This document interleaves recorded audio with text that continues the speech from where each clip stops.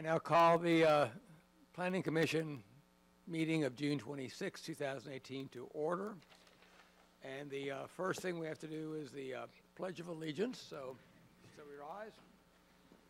I pledge allegiance to the flag of the United States of America, to the republic for which it stands, one nation, under God, indivisible, with liberty and justice for all. Okay, next we have roll call, and let me note that our chair, Rick Hernandez, is calling in from the Marriott Northwest 200 Interstate Parkway Hotel in Atlanta, Georgia. So roll call, please. Yes, we'll go ahead and start with Chair Hernandez. I am present. Commissioner Devon.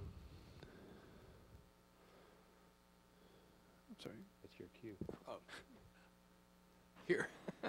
And Commissioner Benjamin. Here. And we will note that Commissioners Evans and Holt were unable to attend this evening.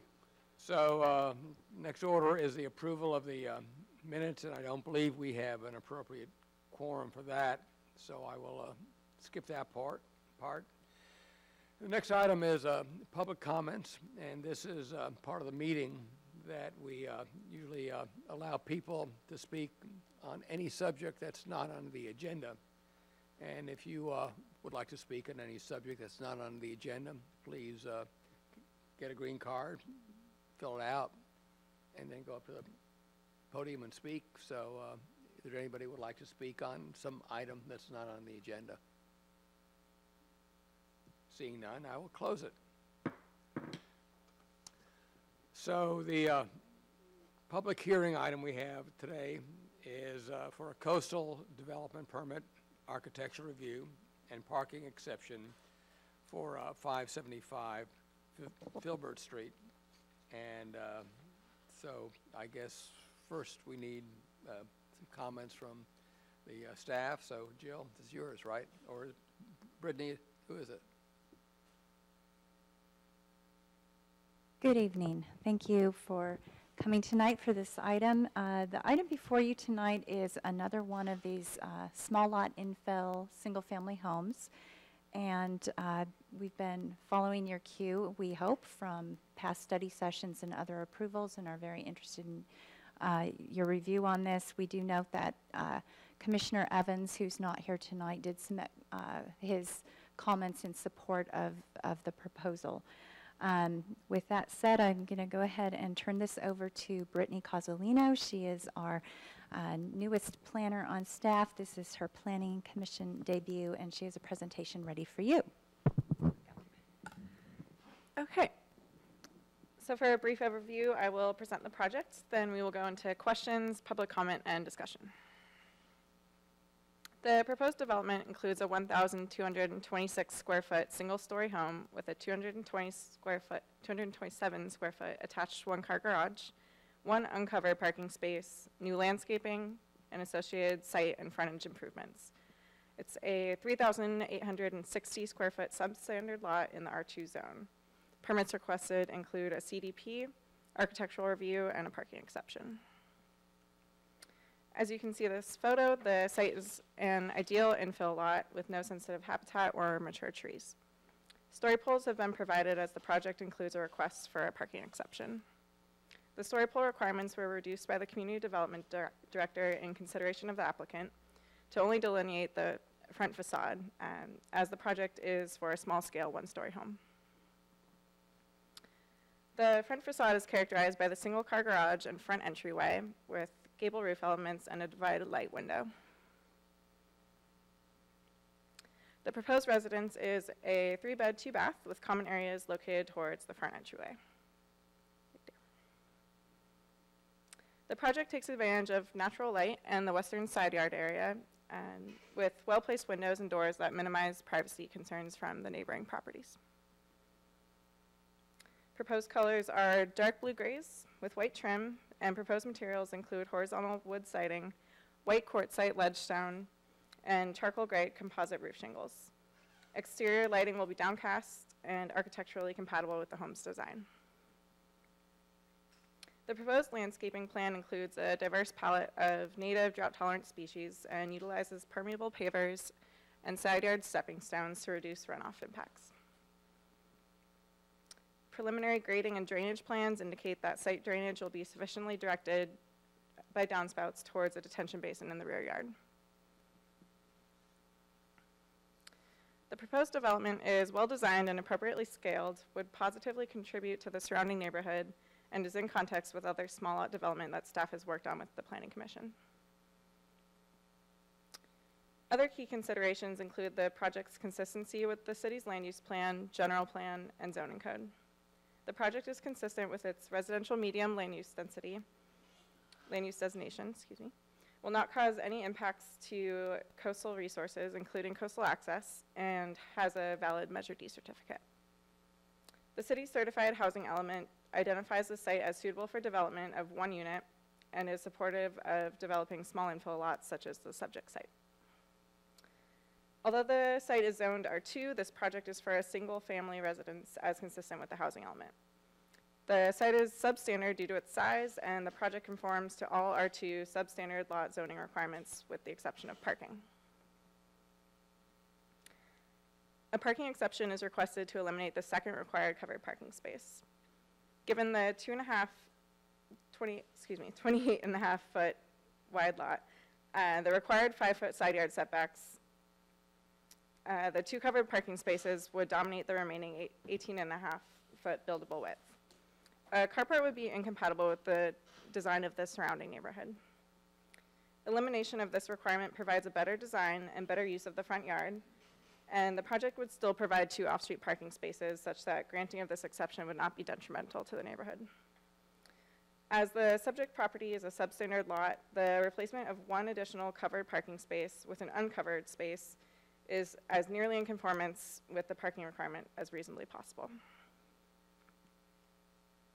In conclusion, staff is supportive of the project as proposed. The project has been duly noticed pursuant to the requirements of the LCP, including mailed notices to occupants and owners within 300 feet, mailed notices, newspaper ad, posted notice, and story poles on the site. No public comment has been received so far, and we recommend that the Plan Commission provide the applicant an opportunity to speak and take any public comment today. The recommended motion is on this slide, and I'd be happy to answer any questions. Brittany, welcome and thank you. Thank you. Do we have any questions of Brittany? I'll let Rick go first if he has any. Rick? I have no questions. I've read the report. So I had a question concerning the potential drainage basin. I noticed that one of the conditions referred to defining how the drainage would work a little further down the road. Is there a reason that we didn't want to address it as part of the conditions today, or we're just confident that it's a nit either way, or where are we in terms of the drainage plan? This was a preliminary grading and drainage plan submitted with the application that will be looked at in more detail at the building permit phase, as is standard practice. We do have conditions addressing site drainage as recommended by the city engineer, as is standard with. Yeah, I just wanted to get clarity on that section. I'm not offering comment on it, just wanted to understand it. Thank you. No further questions. So I have a couple questions just for the record. Are there any similar sized houses with substandard lots on Filbert within, say, a block or 2 of the proposed house? Do you know of that? Good question. I can't say for sure that it's a pretty well-mixed neighborhood with 1-story and 2-story homes. Okay. And I guess I'll ask this of Jill. Are there any similar homes that we've approved with similar exceptions in the last several months that you can point to? You've seen a number of small lot proposals like this. The last one was on a corner lot. It actually needed quite a few variances. It was more challenging than this site.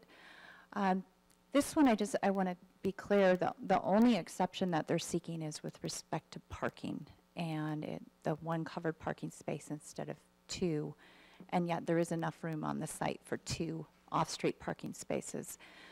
You have approved small lot development with substandard parking when you've been able to determine that it's conforming to the extent reasonable and in proportion to the lot and really the frontage that can support that parking. In a case like this, a two-car garage would require a wider driveway and actually eliminate a street parking space. So we see some trade-offs when you get down to the nits on these small lots for how much you put on site versus off-site. So since this is not the first parking exception for a small lot that we've seen, and we've tended to approve them from a policy standpoint, what do you see as far as changing this? If this is the only exception, it seems to me we perhaps don't have the correct policy going forward. So Yeah, so we definitely were thinking about this along those lines, especially when we were working through the ADU ordinance and the parking changes that were coming through with that. Again, small units. These are, of course, single-family homes a little bit larger. What we notice is if there's a precedent and it's good and it's working, that perhaps it would be better to codify it in a positive manner instead of having to seek exceptions. And so we're really interested in feedback from the public, frankly, and of course from the commission to get their sense of how this is working out. This is completely in line, however, with what the housing element policy intent is for providing small lot infill and addressing the city's parking code. There's another aspect of the city's parking code that's really onerous that we've brought to you for exceptions, which is downtown mixed-use development, where the city's code is a little bit behind the times. So if we were getting the indication that we would want to update the parking ordinance, we'd probably look at several different portions of it that relate to housing. Jill, thank you. Are there any other questions of Brittany or Jill? Rick? No, I'm good. Okay. I would point out, I'm looking at just a comment prior to us getting into things. There are a number of substandard houses by all appearances on Silver, and I'm looking at Google Maps right now. I think there's one that's been approved in the last 8 years. It's either on Silver. I know there's several on Poplar that are substandard and similarly situated properties that have had some variances approved in the past. At least that's my recollection. I don't have all the relevant facts in front of me, but it seems, from what I can tell, the research I've done, consistent with other projects. Rick, thank you. So this is a part of the meeting where we open the floor for public comments from the applicant. If the applicant would like to speak on this project, they have the opportunity. They don't have to, but if they would like to, they have the opportunity. So.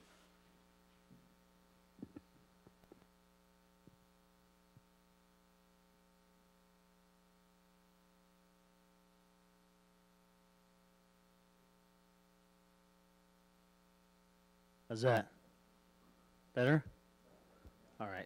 Hi, my name is Michael Mack. I've lived on the coast side for a little over 20 years, come from a family of 4 generations here. I've done quite a bit of building in town.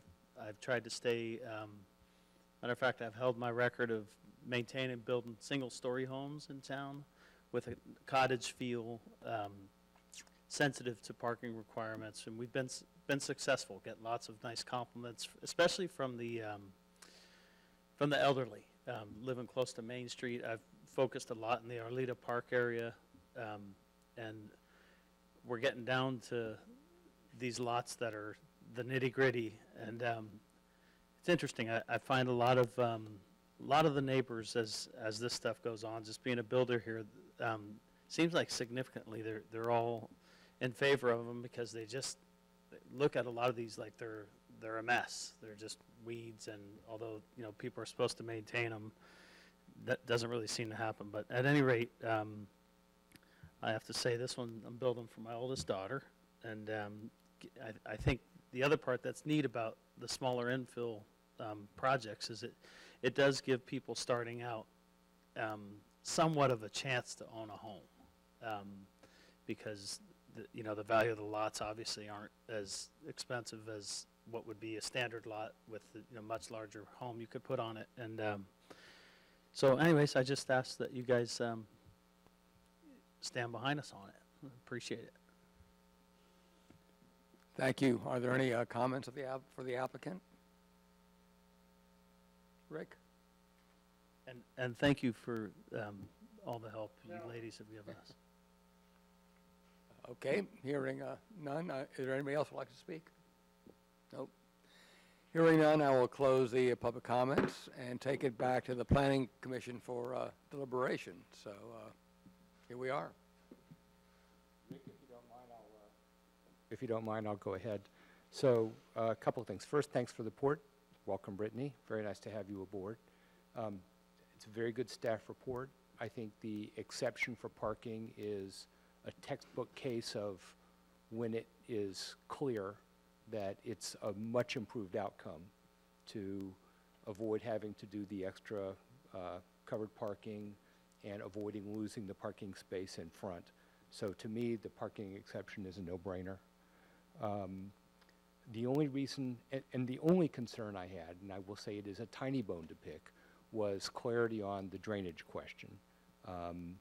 In the past, we have given drainage, I think we have a time-honored tradition, haven't we, made of treating drainage a little less carefully than we probably should. And I think that this is an example of an opportunity where if we are clear about the standards that we're going to retain on site, how they do it is not important to me. And I just want to get clarity about what the standards are for retention. I noticed that we were having the street improvements in front. So I'm looking for less than every detail completely well-defined, and clarity in terms of the performance standard that we intend to meet, because that's an important consideration in my opinion. That was my only comment. I'm going to add a little bit, if that's okay, on Brittany's previous answer on this question. The requirement for an application for a single-family home, we request a preliminary grading and drainage plan, and when we have a flat lot like this one, it can be pretty simple. What we do, and I want to reassure you, is our city engineer has looked at these plans and they don't have calcs yet, but they know from their experience that there's adequate space to have the detention basin size to the 10-year storm, and that is the performance standard. So that's where we are at this point in time, and how it will be evaluated when it comes in for building permit. Thank you. That was my only other comment. I'm supportive of the project. Hey, Jimmy, I had a little bit of a hard time hearing. Could you just summarize the comments from the city? If Les doesn't mind, sure. So the short version was their sizing for the 10-year storm. That's the performance standard. So the details can be worked out, but that's, the calculations for a lot like this are not too difficult because it's a very flat lot. So they think they know a lot about what would be required. And the implication I hear is that this is not going to be a rocket science, figure out how to make this work. And it's clear what the objective is. The objective is a 10-year storm. The grading, when this project is finished, will it be consistent with the grading on the adjacent lot? That's a question for staff, but I think the answer is yes. Yeah. Very good. Rick, any other questions? I do not have any other questions. As a chair, I'd like to say I like the design. I think it's fits into the neighborhood, and I agree with Jimmy that this is the perfect example where we need a parking exception. So if there are no other comments, I will take a recommendation. I move we approve the resolution next in order. Do we hear a second? Second the motion. Can we have a, Second the motion. okay, we hear you. Have a roll call vote? Absolutely. So we'll start with Chair Hernandez, Rick? Yes. Commissioner DeMond, Yes? Yes. and Commissioner Benjamin. Yes. Good, approved. That was fairly easy, so next item is the director's report. We want to thank the commission for coming out tonight for this one item. It was ready to go, and we do intend to cancel the July 10th meeting due to a couple anticipated absences of planning commissioners and the fact that we have a really heavy load of some other items going on that I'll tell you about in a minute. So we did not want to put this applicant off for a whole month when they're ready with their project. So July 24th, just a little agenda forecast beyond that. We have 2 or 3 items that are simmering and getting close to ready. We expect to bring you either a study session on a preliminary application and or a proposal for a use permit. And I'm not going to give too much more than that because there could be another one in there too. So you'll have a busy July in the second half. We are also working on ordinance amendments. As you know, we wrapped up the Planning Commission's review of the accessory dwelling unit ordinance at your last meeting. When we are completed all the way through the process with City Council, we're going to pick up short-term rentals with the Commission. You already had a study session on that. Staff is working, we're meeting with interested folks already in the background and preparing for that. There are a number of other ordinance amendments that we think will be of interest from City Council based on their direction with respect to both downtown opportunity work and affordable housing work plan that they've asked for through their council priority sessions. And that includes the parking that we talked about a little bit earlier tonight, especially with the mixed-use parking. We would like to say we're going to have local coastal land use plan chapters for you in a while here because we're getting through. Subcommittee has been reading chapters and giving us detailed comments. We're updating them and getting them prepared for public review. So we'll need to meet with our subcommittee again to plot that course, but we've made a lot of progress. Community Development Director hearing is busy tomorrow. We have Seacrest School Landscaping. 417 Chesterfield is a new house. It's on a severely substandard lot, but it does not need any parking exceptions or variances. So it's kind of funny that it isn't here before you, and it's actually a 2-story house. So what our code is doing is of interest to us, and we'll share more about that with you later. And then 636 Metzger, the application is for a single-family home to be used as a family care home. And we have an admin approval of a deck on Railroad Avenue. In July, I'm told I'm going to see an addition at 393 St. Andrews. It's in the appeals jurisdiction, so we must have a hearing for that. City Council coming up on July 17th.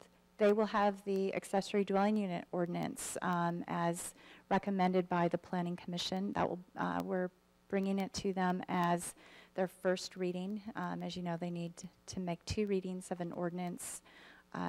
Depending on how that goes, we would bring a second reading to them in August, and then that ordinance would be prepared for Coastal Commission submittal.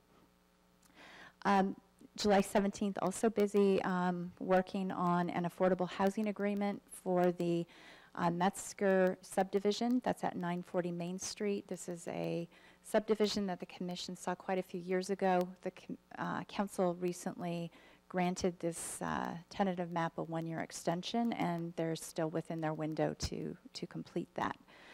We're also going to bring a contract for consulting services for support for specific planning work back to the LUP. We're going to get some help with document editing, formatting, and mapping so that we're ready to go when we have our subcommittee's work wrapped up. And two more things. On July 15th, you may have seen this in your email. If you sign up for community news, you will be invited too. We're having a meeting, this is a Sunday, July 15th in Ted Adcock, just in the next building over, for a discussion about housing, just a community conversation about the topic of housing. And it's an emotional topic for some people, it's a very serious topic for people, and it's something where the commission gets into it on a very detailed level, site-specific application, but also on a policy level. They're purveyors of the housing element and land use plans. So we're looking forward to this. It's really a follow-up. City Council had 4 listening sessions over the spring, during which time they reconfirmed the priority of affordable housing. And so this is a follow-up to that, where we will explore some of the topics that council wanted to push further into codes or other directions, but also to hear what we've missed, what the community thinks we should be working on. So July 15th, 1 o'clock, there'll be a lunch. There'll be activities for children. There will be Spanish language interpretation, and from 1:30 to 3:30 we'll have facilitated discussions. And I'm really eager for this session. We're getting support from San Mateo County and their Home for All initiative, as well as their professional community engagement firm, Common Knowledge, who has really deep experience with getting more people out and to have diverse conversations. Everyone is welcome. We've already had 30 RSVPs, which is impressive for a Sunday afternoon. And then last but not least, we've already welcomed Brittany tonight, but I want to really welcome Brittany because on Monday she is going to be a member of city staff. Brittany is here right now as a contract planner through the M Group, but City Council approved a permanent position for associate planner, and Brittany has accepted. So we are thrilled to have her. Yay. And that is my report. Thank you. So just kind of point of information, does that mean there's no planning commission meeting on the 10th of July? That was not mentioned, okay. And also any other form of advertising for this July 15th?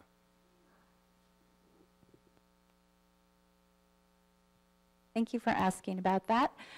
We have been broadcasting this quite a bit, ad in the paper, of course, and the typical e-news things. But what we've been doing on top of that is personal invitations, and we're calling people that we know who are interested. We're looking at people and encouraging you to come, and really digging in deep. And so if there's anything the Planning Commission can do, we have a flyer and we can provide that to you if it helps pass on the word.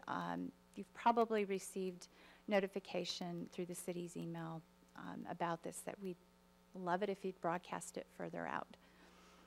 And there's other things. What else are we doing? Okay, thank you. We've got a bunch of stuff. It's all over. Okay, all right.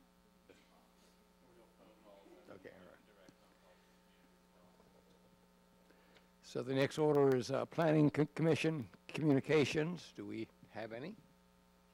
Yes, if you'll allow me. I just wanted to thank you, the commission, staff, and the public for their forbearance. It's been a very busy month for me. I was out of town on family emergency and it's nice to be back. I missed the business that was happening. I kibitzed a little from the sidelines, but it's nice to be back and be able to vote on such a nice project as my first return. Thank you. Welcome back, Jimmy. Rick, any comments?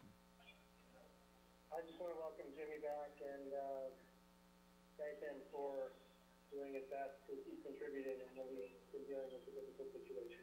So welcome back, Jimmy. Okay, next item is adjournment. Do I have a motion? You have a motion. Do I call the question? All those in favor? Aye. Aye. Thank you from Georgia. You're welcome. Okay, right. Say good night, Rick. Good night. Good night, everybody.